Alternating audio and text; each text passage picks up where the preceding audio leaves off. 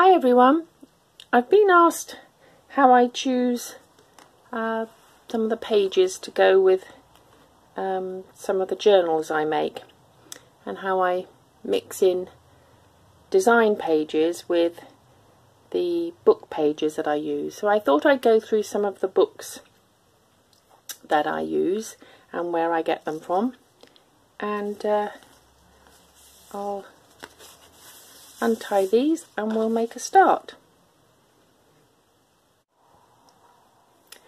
Okay, well I tend to do my journals in themes. That's not to say I don't do sort of random page journals, because I have done, but mainly I do themes. So my next journal is going to be with the Atlas Botanical designed kit. So I'm looking for not birds, but mainly flowers, nature themes. So I'll just run through these books. I've got this one out now, so we'll look at it. But most of these books I've had on my bookshelf for years and years. When my daughter was growing up, we bought little books just to amuse her and educate her.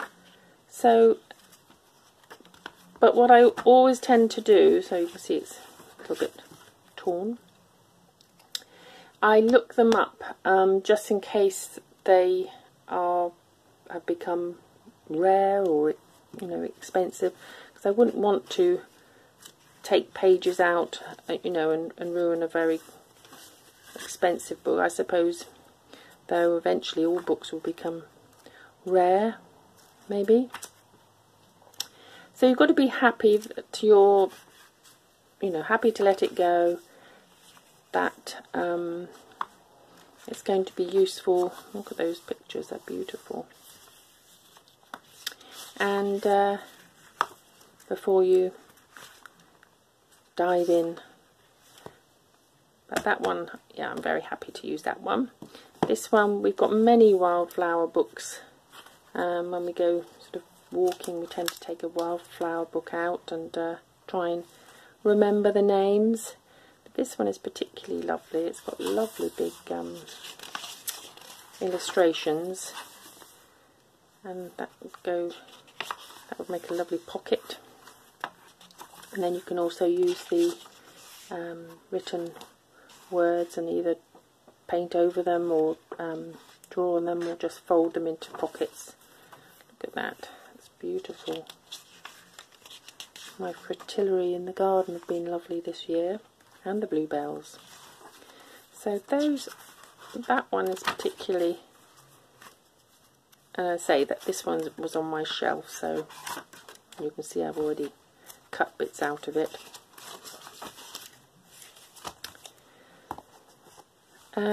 Another one of my daughter's books. She's got many nature books, but this one's lovely with all the butterflies. So they're not expensive books. I've seen lots of these in the charity shops.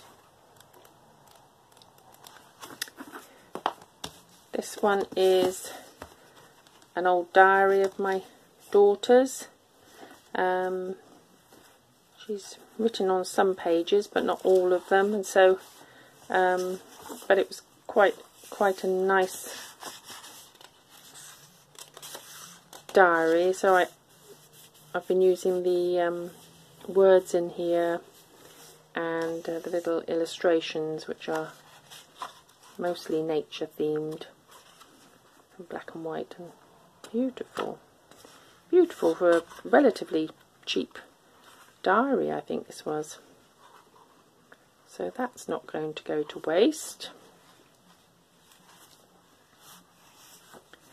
Let me just move these out of the way a minute. So some of the books I purchased from charity shops.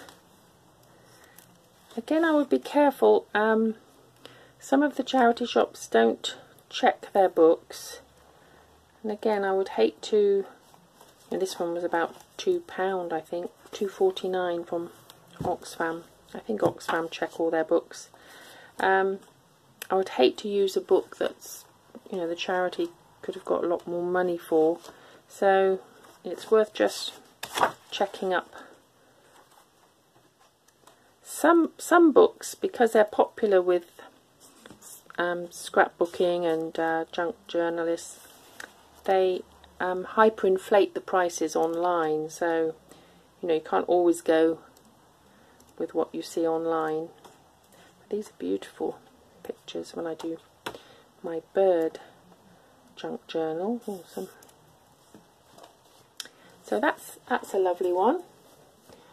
Right, I'll just get a few more in. And then also got an old dictionary. Got loads of those on the shelf. This is just a, you know,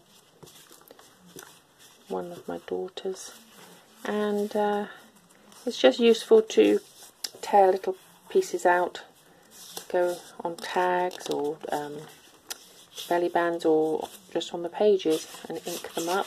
You can see I've done already. Just be careful that the words that you use are appropriate. Don't want to offend anyone, or you know, so that's quite a nicely aged dictionary.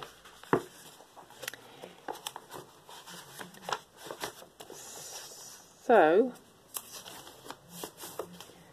I'll look through that for some words to go on tags. It's nice to continue to use these books. I mean, it's going to be sat on the shelf or go for recycling, because I don't think anyone would buy this, only drunk journalists, and because they become out of date, don't they? And so it's nice to give it another purpose and embellish your tags with it, so that it's repurposed and gives it another life. So I don't worry about using things like this.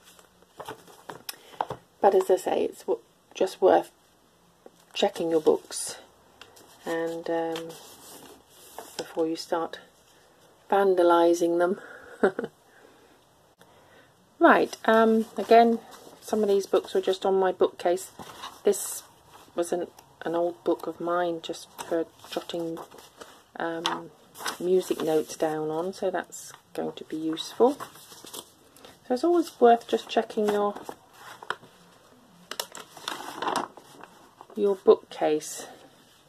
Don't know where I got this from, but I thought it might be useful. This is an old first aid book. I've got beautiful pictures in here.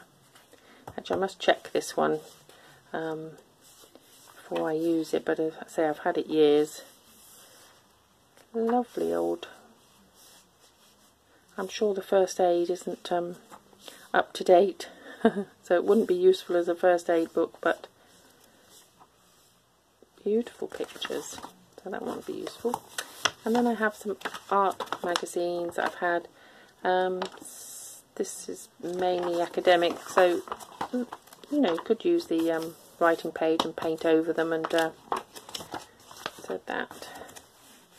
Some of the children's books, again, are useful. This is an art book, and I've had a few of these because say my daughter at school used to use them to work from and cut out bits and pieces. So that's going to be useful for my art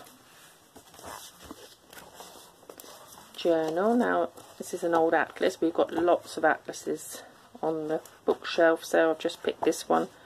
So they're always very useful. I love looking at maps, though. The vastness of the world is just so amazing. How beautiful these sort of illustrations, and yeah, the trouble is you start sort of thumbing through things and then you don't get on with the job in hand. This is another nature book that I picked up from charity shop. Again, I think first editions are quite expensive of this book, but this was $3.99. I haven't used this book yet because I do love it so much, and I would find it hard to cut up. So I use it for inspiration to do my own drawings, and my daughter uses it to do her illustrations and things, along with photographs she's taken. So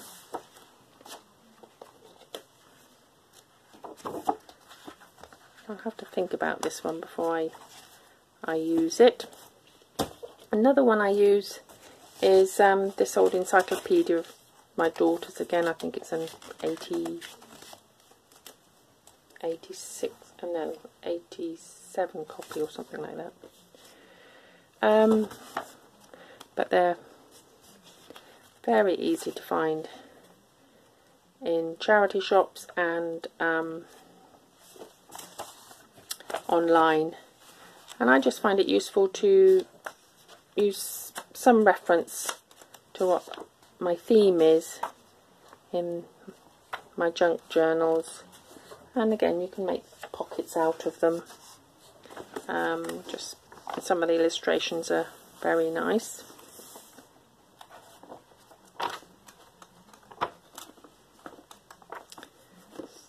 Sometimes I use pages to practice my pockets and envelopes, but I tend to use newspaper for that.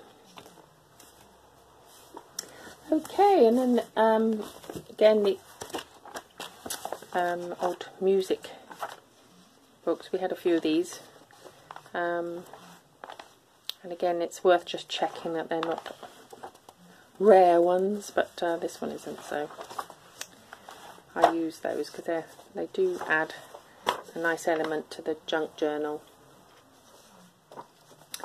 Okay, well, I hope that's been useful for you, and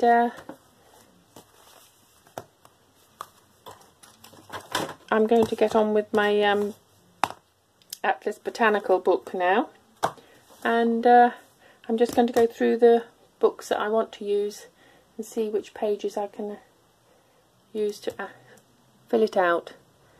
I also use just some plain colour pages to go with the theme.